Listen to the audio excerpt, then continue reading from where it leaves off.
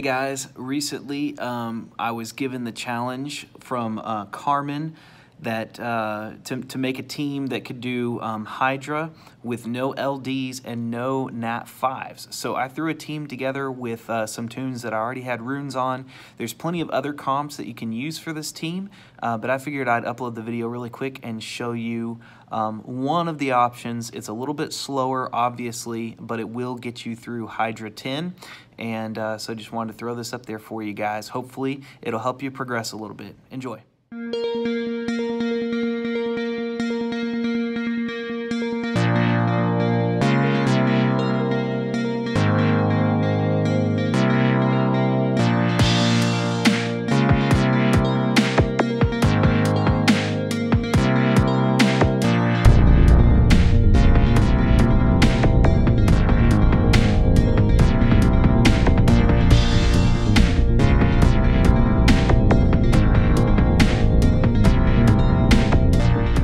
Obviously you see the key here is Golem and Druid and their ability to basically heal each other, put shields up, and keep slowly DPSing the boss down. I put Vampire in just because I had him runed decently and I just threw him in to see if it would work, and it did. But you can really use any kind of DPSs there that you have. Goblin Engineer is another good one, but they're going to get nuked unless they're a multi-hit DPS, which unfortunately means a lot of the different options out there, you may or may not have some good options using only Nat3 or Nat4 tunes to take down Hydra. There are plenty out there, and if you've got some, throw them in there by all means, but the key being Windwalker, Golem, and then also primarily Druid there for that team.